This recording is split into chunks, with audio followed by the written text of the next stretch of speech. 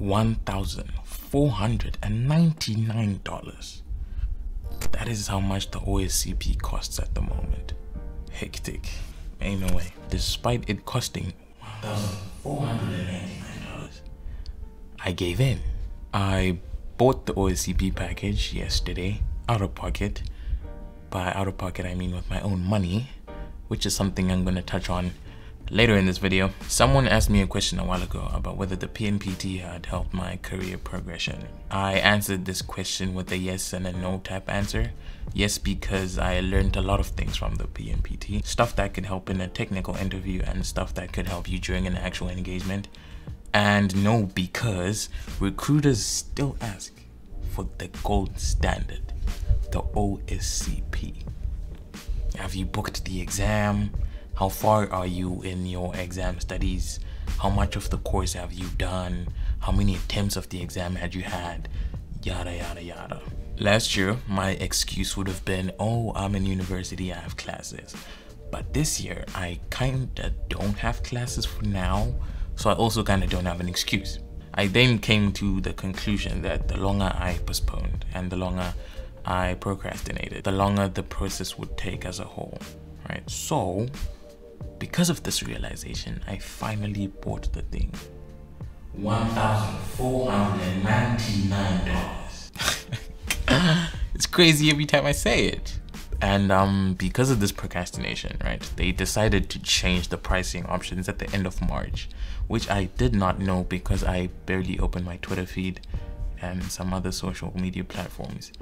And so now they only have one pricing option. There's no more 30 days, there's no more 60 days for lab time. There's now only 99 days. I mean 90 days. It's 90 days. And it costs $1,499.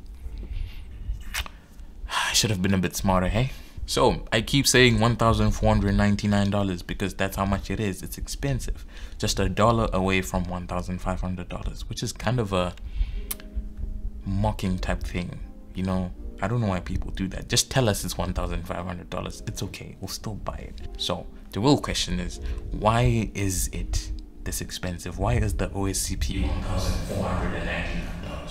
Some people see this certification as the gold standard in terms of red teaming when it comes to cybersecurity entry-level positions and certifications in general. It's by far the most requested on job postings. Don't quote me on that. For some reason, it's called an entry-level certification, and that just goes to show how hard getting into the red team side of cybersecurity is. It covers the foundational knowledge you need for exploitation with Kali Linux. It is known industry-wide, and having it gives you an edge over most candidates when you're applying for a job. Some people pass this exam on the first try. Some people have tried 7 times and they still haven't passed. Why does this happen? Who knows? So that was one hand. The group of people that see the OSCP as this really beautiful gold standard, a must-have, but not exactly the goal though, right? It's just another certification.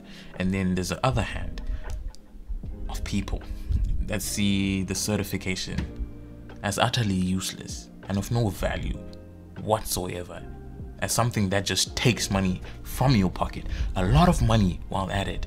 $1,499. That's a lot of money.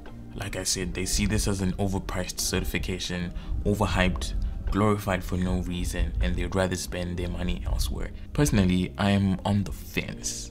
I see the credibility the OSCP has in the industry, how it's helped some people get jobs, get raises, just learn more, right, about security in general. $1,499. There isn't even a pricing option for students.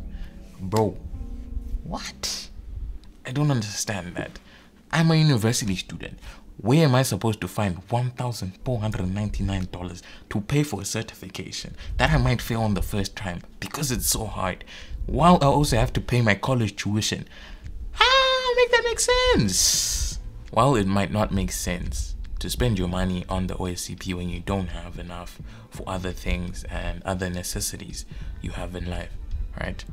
At some point, it might be a necessary sacrifice you have to make, depending on where you want to go and how far you want to go with advancing your career. Because at the same time, you could justify that by saying you could get a job after you have the OSCP, and when you do get your job, you're going to be making enough to cover for the OSCP expense you had at some point, and you're gonna forget that you spent $1,499 on the OSCP, right? It makes sense, doesn't it? While there's people like me who pay out of pocket and complain about it, there's those that are blessed enough to have employers that offer to pay for their certifications, and then there's another group of people that are blessed enough to win an OSCP voucher from like a giveaway from TryHackMe or other CTF platforms or something.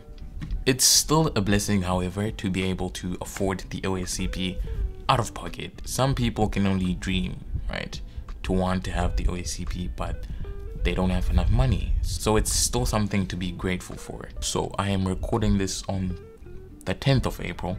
I'll be able to access the material on the 11th of April. That is when my active preparation for the OSCP actually begins. Tomorrow, we will get into full swing. There's no going back. It's only up from here. This whole time it had been passive preparation with just Hack the Box and TryHackMe and all that stuff, right?